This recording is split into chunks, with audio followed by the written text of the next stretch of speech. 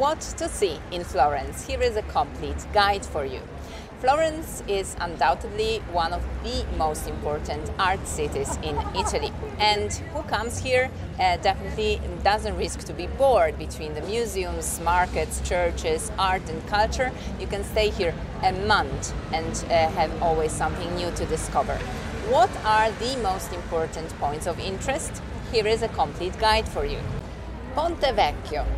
The Ponte Vecchio, which means the old bridge, is definitely the most iconic monument in Florence. It's a 14th century bridge built in the city as a market bridge, and in the Middle Ages you would actually buy meat on Ponte Vecchio.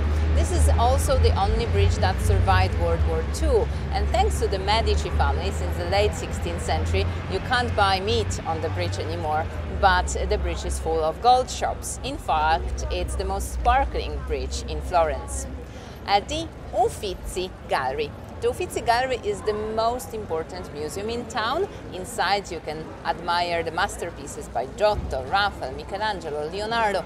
It's difficult to think about a visit in Florence without a visit at the Uffizi.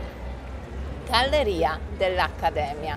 Galleria dell'Accademia is the second most popular museum among the visitors who come to Florence, and the reason of its fame is very simple. Inside you can admire the original statue of Michelangelo's David, the true icon of the Italian Renaissance. The Bargello Museum. The Bargello Museum is absolutely compulsory for all the sculpture lovers who visit Florence. In fact, it's the most important sculpture museum in the world. Inside you can admire the magnificent Bacchus and Tondo, Pitti by Michelangelo, and the Bronze David by Donatello. The Medici Chapels. The Medici Chapels are a museum where all the lovers of Michelangelo's art have to go. In fact, inside you will visit the so-called new sacristy, a funerary chapel that Michelangelo designed for the Medici family. In this space, the architect managed to unite architecture and sculpture, creating an absolute masterpiece. The Cathedral and the Piazza Duomo. It is almost impossible to visit Florence without discovering the holy center of the city, the square in front of the cathedral, the Piazza Duomo, with all the most sacred monuments. The baptistry, dedicated to St. John the Baptist, the cathedral, Santa Maria del Fiore, the bell tower and the cathedral museum.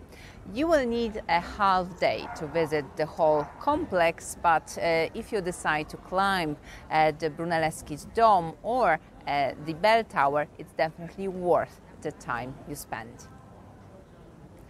Basilica San Lorenzo. The first cathedral of Florence, however, was located at San Lorenzo. Later on, this church became the center of the power of the Medici family who lived in the neighborhood. If you visit the church, you can admire Brunelleschi's architecture and Donatello's sculpture. It's definitely worth visiting.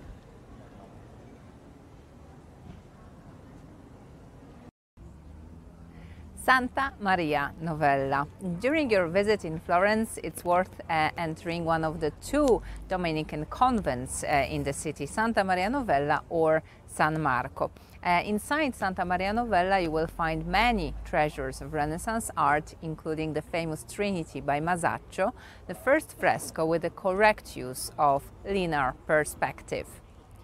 San Marco. San Marco is the second Dominican convent in the city, rebuilt in the mid-15th century thanks to the funds made accessible by Cosimo the Elder, the Medici. Inside, the rooms of the friars were decorated by a Dominican painter, Fra Angelico. It's another little treasure hidden among the Florentine streets. Santa Croce. During the Middle Ages, Florence attracted the Dominicans but also the Franciscan order, and Santa Croce became their center here in the city. Today the Basilica is a place where you can discover the fresco painting and the frescoes painted by Giotto, the famous medieval author, but here you will also find many tombs of the famous Italians, including Michelangelo, Galileo or Machiavelli. Santo Spirito. The most important church on the other side of the Arno River is Santo Spirito, a very important center for the development of the Renaissance. Imagine that here in the Library of the Friars, the famous poet Francesco Petrarca discovered the text of Saint Augustine. In the church you will admire the beautiful crucifix by Michelangelo and the Pala Nerli, an altarpiece by the Florentine painter Filippino Lippi. San Miniato al Monte. If you are not afraid of longer walks, you can also climb the top of the hill that guards the city from the south and visit one of the oldest churches in town, San Miniato al Monte. This basilica, dating back to 1018, is a real time machine. It will bring you back to the 11th century. After your visit, you can get down and take pictures from the Piazza Michelangelo, and then through the Rose Garden, where I am now, you can actually get back to the center. The Pitti Palace and the Boboli Gardens. In Florence you can visit also many Renaissance palaces of the various important families. If you want to travel in time and visit the court of the Medici dukes, you have to visit Pitti Palace and the Boboli Gardens. The main floor of the Pitti Palace is today an art gallery that displays a very rich painting collection that once belonged to the Grand Dukes of Tuscany. After the visit to the museum, you can discover the garden and relax among the nature after a very long walk in the center. The Palazzo Vecchio. The Palazzo Vecchio was the seat of the government of Florence during the Middle Ages. It was the palace of the so-called priors who ruled the city between the 13th and the 16th century. Later on, the Medici family transformed this palace into their first ducal residence. Inside you can discover the beautiful room of the 500s and the private rooms of the ducal family. Palazzo Medici. Before moving to Palazzo Vecchio, the Medici family occupied the Palazzo Medici, which was actually the first Renaissance palace built in mid-15th century in Europe, thanks to the money of Cosimo the Elder. During the visit to the palace, you can discover the courtyard and the private chapel of the family, and also the Baroque room of the mirrors decorated by Luca Giordano during the 17th century for the Riccardis who bought the palace from the Medicis. What you can visit in Florence walking.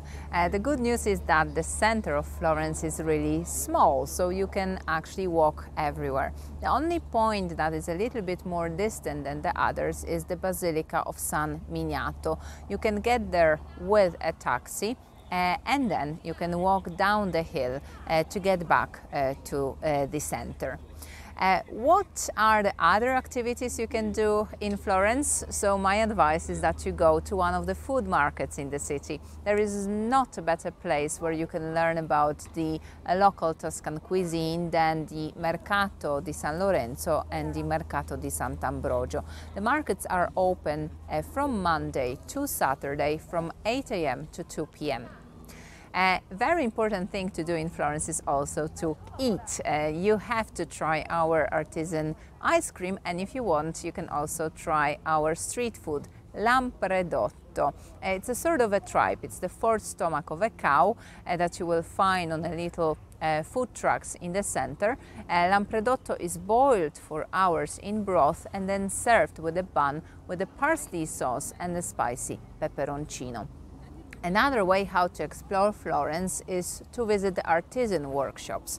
If you lose yourselves between the narrow streets in the center, there you will find the small workshops where people will make manually handbags, purses, working the leather, or making jewelry. You can still meet people who do the same professions, manual professions, that their grandfathers centuries ago. Do you want to discover the territory on a slower pace? Contact me for your personal itinerary.